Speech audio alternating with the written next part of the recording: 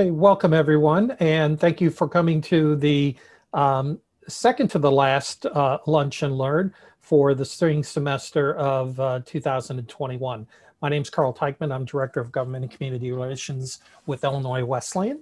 And it's my pleasure to introduce a colleague, Franklin Larey, who is our Director of the School of Music at Illinois Wesleyan. Franklin has a doctorate from the University of Cincinnati Conservatory of Music. Franklin originally hails from South Africa. Prior to coming to Illinois Wesleyan, Franklin previously served as the director of the South African College of Music at the University of Cape Town, where he was also the professor of piano. Franklin has a research interest in Brahms, which he's going to be discussing today. But before we turn it over to Franklin and his presentation, I wanted to mention that if you have questions, please put them in the Q&A function that you'll see at down at the bottom corner of your screen, and we'll get to those questions at the end of Franklin's presentation. So without further ado, I'll turn it over to you, Franklin. Welcome. Thank you, Carl. Good afternoon, everybody. I want to start by saying that it's a real pleasure for me to be with you today. I am seated at my piano. You may not be able to see that, but this is going to be more of a lecture demonstration and not really a lecture recital. If I had to play all three of the pieces in Opus 117, that would be more than 15 minutes, about 16, 17, and would not leave me enough time to really get to this very complex procedure we see in Brahms's compositional style. I'll do my very best to make it as understandable and as plain and simple as possible. And I think it will help certainly with me playing the examples on the piano, and so that you can hear the music and understand what is going on. This lecture will explore then the use of motives as a unifying element, as we see in Johannes Brahms's three Intermezzi of Opus 117, three extraordinarily beautiful pieces. I will also refer to another work by Brahms, namely his Quintet for Piano and Strings, and I will also touch on how Brahms's use of motive is very different than that of his peers, such as Franz Liszt. So my comments today will focus primarily on thematic and motivic events in these works. For some time, Brahms was considered to be a conservative composer. In my mind, any conclusion that he was indeed conservative is ignorant of the complex manipulation of musical materials we see in his works. A turning point in the reception of Brahms's work and style was the publication of Arnold Schoenberg's famous essay called Brahms the Progressive, in which Schoenberg sets out to prove that Brahms, the classicist, the academician, was indeed a great innovator in the realm of music language. Schoenberg, in fact, called him the great progressive. For historic context, it's also useful for us to consider briefly the principles which underpinned the romantic aesthetic ideals of the 19th century. These ideals were characterized by a pervasive emphasis on emotion, individualism, as well as the glorification of the past and the glorification of nature. Importantly, Romanticism emphasized intense emotion as an authentic source of aesthetic experience, and it placed new emphasis on such emotions as apprehension, fear, and awe. It considered folk art and ancient custom to be noble in status, but it also valued spontaneity, as we can see in the musical impromptu, which became a popular form in the 19th century. Romanticism also assigned a high value to the achievements of heroic individualists, and artists, whose examples it maintained would raise the quality of society. It also promoted the individual imagination as an important authority, an authority that allowed freedom from the classical notions of form, as we see in art and music. It is then within this environment of emancipation, individualism, and the new aesthetic ideals that composers in the 19th century explored new techniques of musical organization.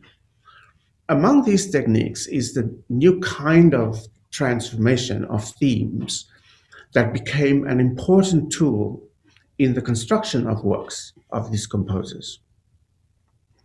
The dilemma for 19th century composers was how to construct large forms, such as sonata form, from very brief thematic materials.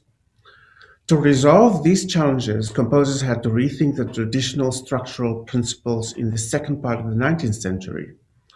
Sonata form took on a wholly different significance, with the development of thematic ideas and motives now assuming the role of highest structural components.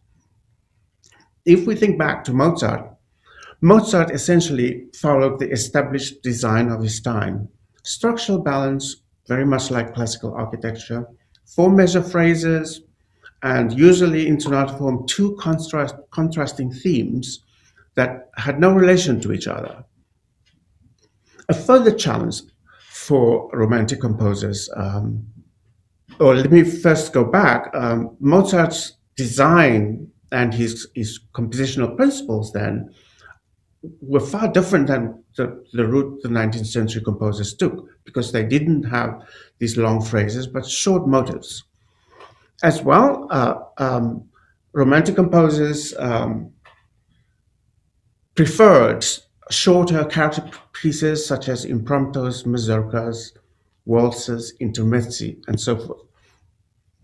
Among the methods of musical organization used, most notably by Liszt and Wagner, is the one referred to as the process of metamorphosis or thematic transformation. Here, the character of themes is continually altered. This was particularly a Lisztian characteristic, and it was during Liszt's years at Weimar between 1841 and 1861 that Liszt brought to full fruition his revolutionary ideas about musical structure, and in particular, the transformation of themes.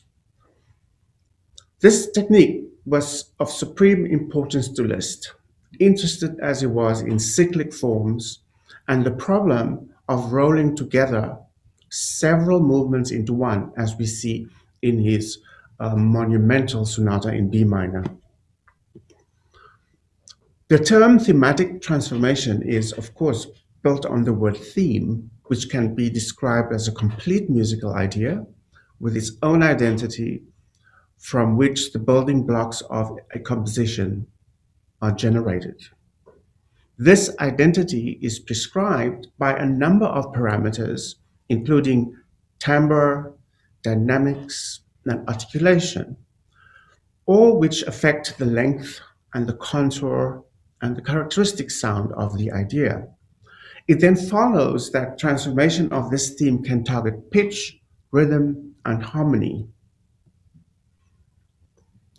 Liszt's procedure of thematic transformation in his sonata in B minor is remarkable in how it transports themes to entirely different moods of expression, and yet each time they are also underpinned with new harmonies and stated with different configurations. I will play for you now one of the principal themes from the sonata by Franz Liszt, and it's interesting to hear how he places the same melodic material in completely different contexts, mood changes, and also listen for the change in the rhythm of the segments as well. So the first statement of this theme is quite firm, aggressive, and strong, and this is what it is.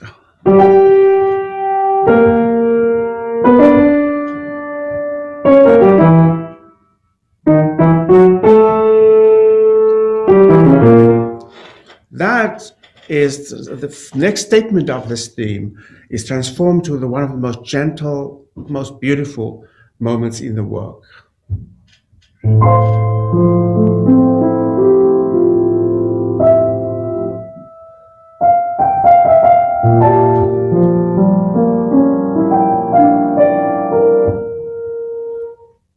And the next statement of the same theme takes on a sort of an anxious quality.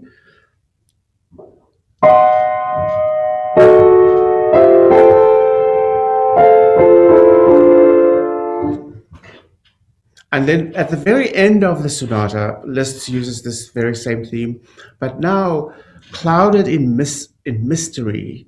Nothing is very clear. The tonality is not clear, and it is absolutely an absolute wonderful ending to the sonata.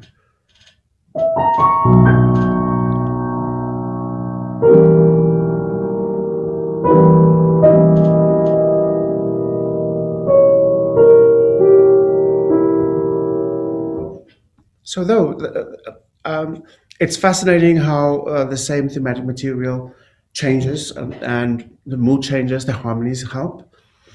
On the opposite side of this spectrum, in the music of Brahms, we find the continuous development of brief motives, which was first this was first described by Arnold Schoenberg as developing variation. The term developing variation is interesting in itself because development implies change.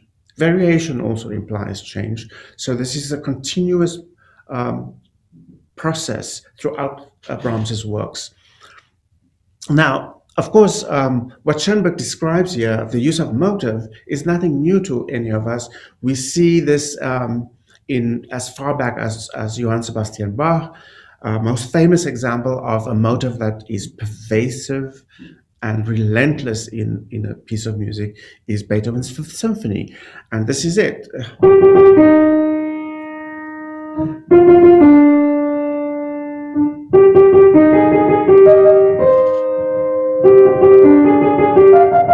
So we can hear that is everywhere in that movement, and it drives the entire symphony, in fact.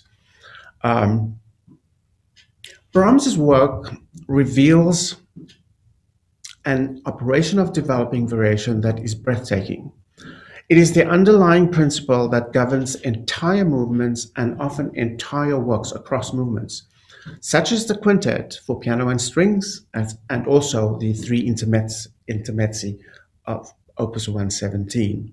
Here we see not only the use and the development of a motive within a single movement of a work, but it extends across the entire composition. In the case of the quintet, 4 movements, and then in 117, 3 intermezzi. Brahms took a different path then than Liszt, Schumann, or Wagner, and his own comments on the matter are revealing. In a conversation with the composer and critic Richard Heuberger in 1896, he remarked, "Schumann went the one way, Wagner the other, and I the third." Brahms was here referring to the fundamental contrast of attitude to the creative process. For example, in Schumann, it tends to be more intuitive and spontaneous. And in Brahms, it is more self-aware and a more constructed procedure. For Brahms, the development of motives was an important and conscious part of his methods, even though the inspiration originated from the unconscious. And I want to turn to the music of Brahms and show you, or I should say, I will let you hear the complex and ingenious operation of the development of motive, as it's revealed to us first in the quintet by Brahms. The quintet was originally composed as a string quintet with 2 cellos, and then as a sonata for 2 pianos, and then taking Clara Schumann's advice, Brahms recast the piece as the quintet for piano and strings. This version is generally considered today as its most successful one. The work's greatest fascination lies in how Brahms integrates the tendencies of motivic development writing and expansive lyricism with a dramatically conceived whole. It is this integration that is perhaps the most striking and powerful one behind Brahms's compositional technique. The main theme in the quintet will evolve into all of the thematic materials of all four movements of the work. I will play for you the main theme, and this is the way the piece starts, and then I will explain to you the characteristics found within this theme.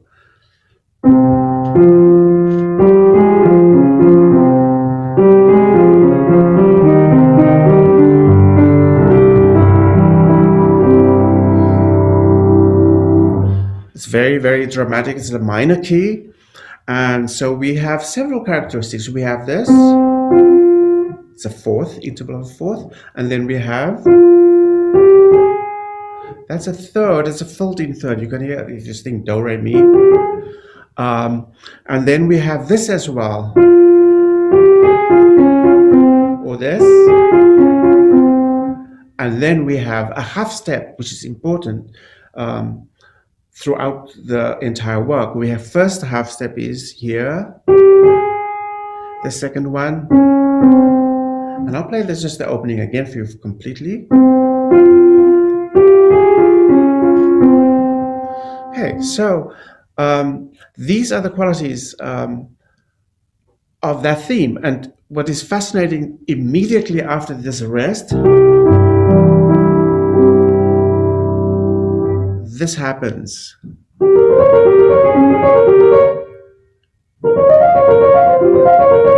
And it sounds like completely new material, but it's not.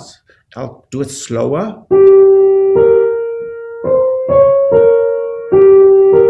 It's exactly, but it's just played. So here, Brahms really starts the development of the motive immediately, without hesitation. I mentioned to you just now the dominance of the semitone. It's this and this one. Early in the first movement, this semitone or half step is subjected to a process of variation until it becomes, in a very dramatic way, the subsidiary theme, or we can call it a transition theme of the first section of the movement. And I will play for you the first development of the half step. I will play the two half steps again. First one, so it's these two notes, and then the second time, so all half steps, and then there it is. It's actually now on the pitch of the opening. And that becomes this subsidiary theme.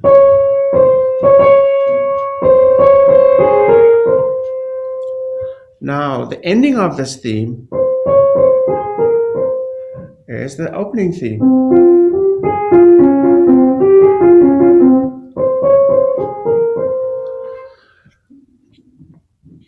The second movement of the quintet seems at first very far removed from anything that we've heard. And it is a very beautiful, gentle theme. However, an in-depth examination shows a very close and continued relationship between the two, between the slow theme and a theme that we found in the first movement. It is not immediately obvious, but are revealed through very, very thoughtful and careful analysis. I'll play for you the slow movement theme.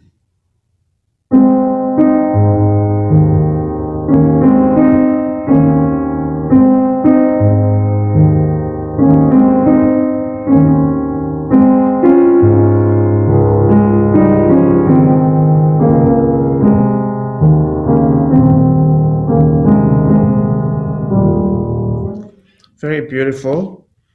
That sounds nothing like anything that I've played for you from the first movement. But there's a theme in this first movement that sounds this way.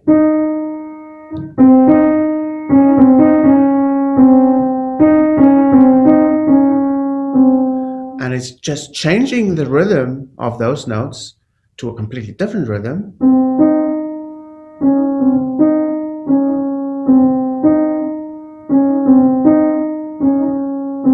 I'll play the first movement again.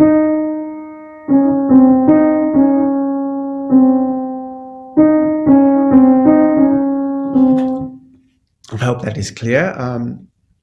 The third movement is a scherzo and trio with three very distinct themes, each one resembling the transition theme that I talked about. That's the first movement, transition theme, and in the scherzo, this is the main idea. You can hear this, but it's fast. And then it becomes the following. And that's drawn out if I play it fast. And Brahms also adds the following.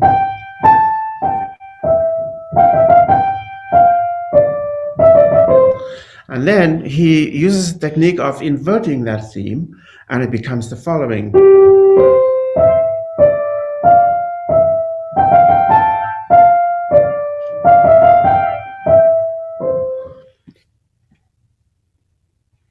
So the finale is predominantly based on the use of the half step or the semitone, and it's everywhere in all of the material. I do want to turn now to the three intermezzi. The most striking thing about the three works in Opus 117 is their simplicity, their beauty. They're intensely expressive. And at first hearing, we do not actually hear all of these motives that are developed in each one and where they come from.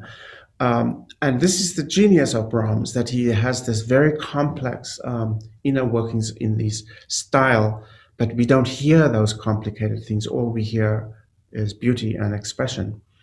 The first intermezzo opens with a very beautiful, sweet lullaby-like theme that contains all of the motives and materials for the three movements. I just need to get my score. All right, this is the main theme.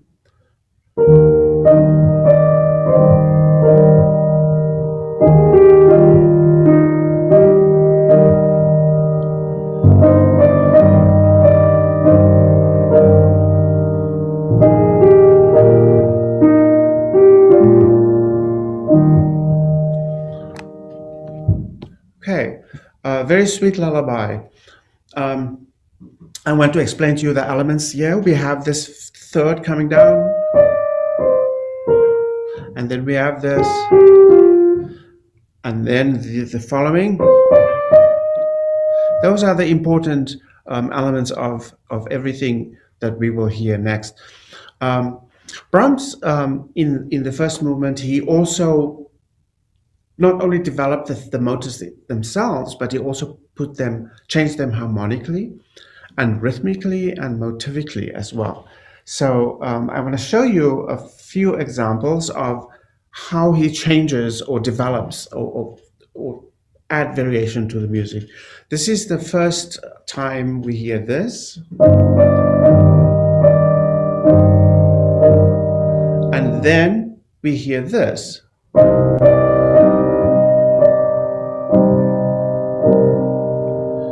And then next we hear this.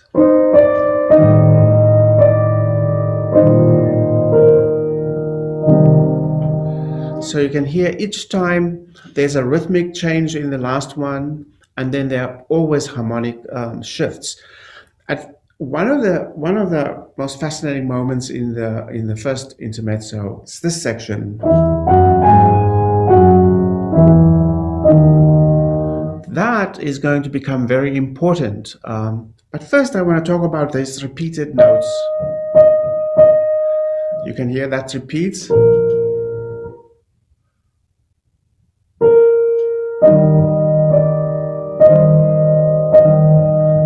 playing it deliberately louder so you can focus on that. Now those repeated E flats become important when we suddenly hear this.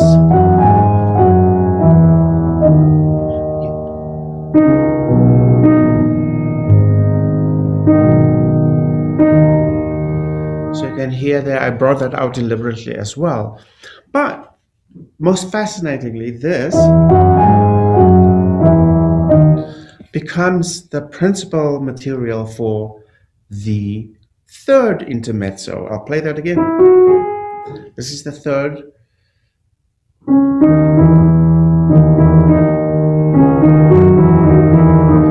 So you can hear it clearly coming from that. There's also this kind of folding third that I talked about, where we have, is also heard here.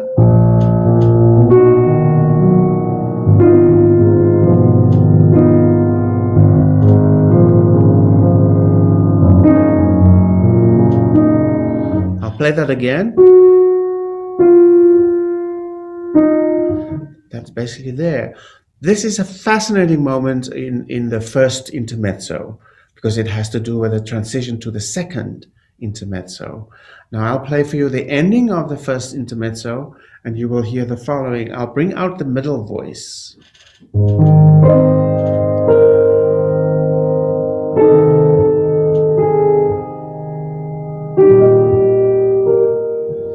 You could hear that.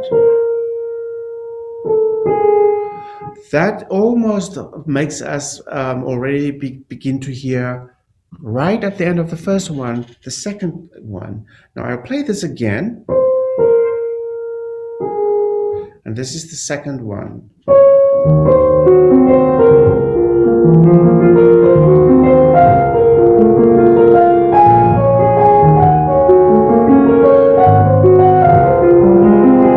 So you can clearly hear this.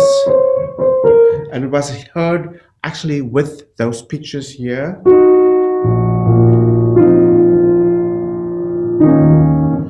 Same.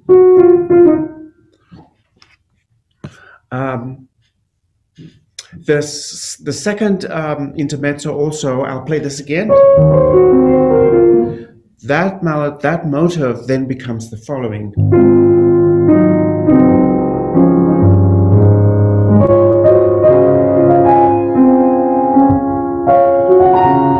So a completely different statement of the same thematic material, now placed in a more choral fashion. The third intermezzo is fascinating, also in how Brahms changes the context each time of the main principal theme, to highlight also for us the different harmonic contexts that develops not really the melody itself, but it is the expressive element to the music that he now develops. This theme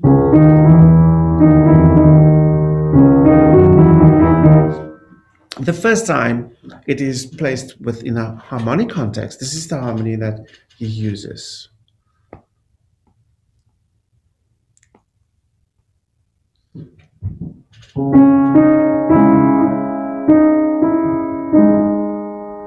Second time,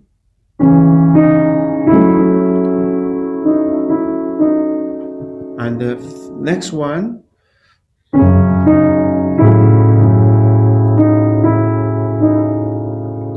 and then we have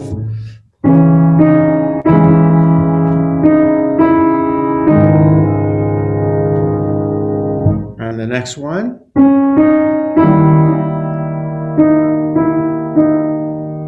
and then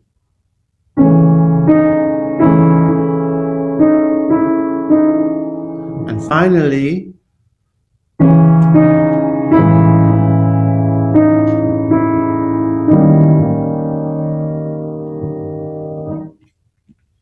as you could hear in these examples, in all of the examples that I played for you today, You can hear how Brahms very ingeniously reconciled the principles of thematic transformation and with those of thematic development, all within the confines of a more traditional formal structure. These works show not only Brahms's solution to the challenges composers faced in the 19th century, but it also shows that he was very clearly influenced by the works of his peers and his predecessors. Most importantly, however, he chose a different path than, say, Liszt and Wagner, and he established his own style through a very unique application of the procedures of thematic transformation, but added to that the principles of developing variations, which are applied to very brief themes and motives. And in so doing, he created works that are unified to their fullest extent. Um, Brahms's compositional style today is far better understood. You probably know the story that he struggled really hard to write his first symphony. It took him many years to complete. And at the premiere, he was asked, he was told it sounds like Beethoven. And he was asked if it was sounding like Beethoven, and his answer to that was, any fool can hear that. He really was inspired by Beethoven, who was also a composer that used motive and the development of motives in a very ingenious way. Beethoven also, of course, come from a tradition from the traditions that was Brahms shared, and Brahms and Schumann particularly shared those same traditions. That is my talk. I'm happy to look at questions, and if there are any. Thank you, Franklin. Questions for Franklin, if you could put those in the Q&A, if you have questions.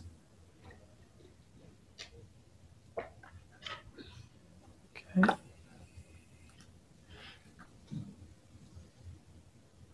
All right. Franklin, we don't have any questions for you today, so thank you so much for the presentation. And I'll turn it over to Jeff. Jeff? Thank you, Carl.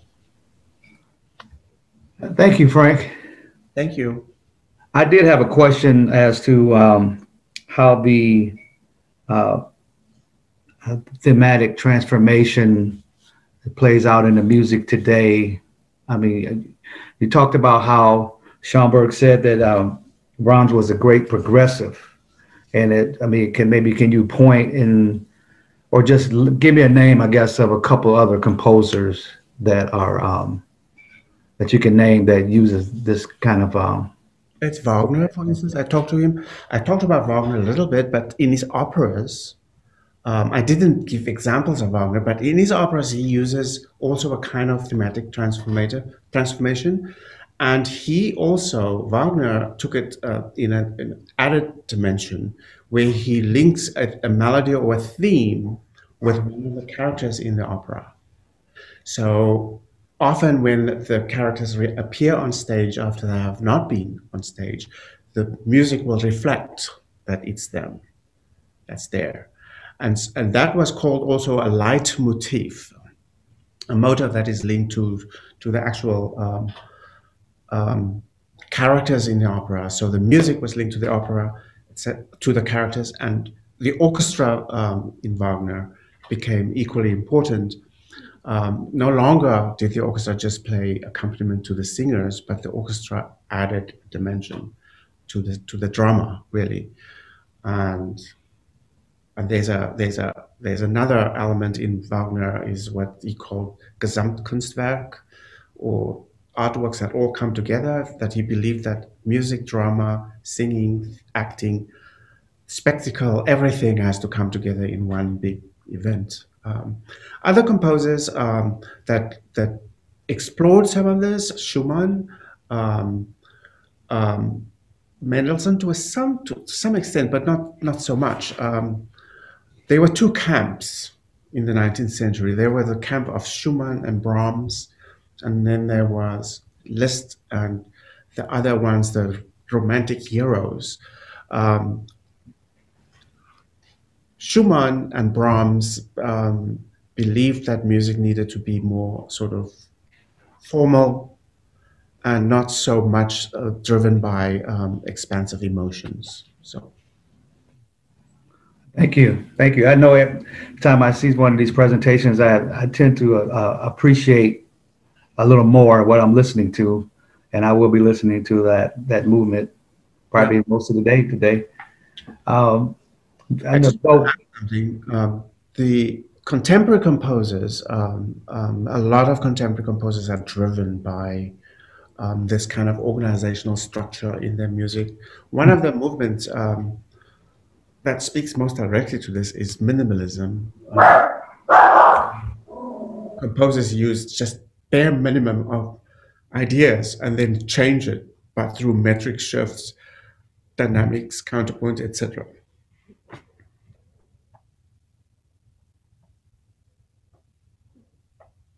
My apologies. I have an anxious dog here, but now I just wanted to say again, thank you, and thank everyone else for coming. And though really subtle, I love those rhythmic changes that comes with that. So.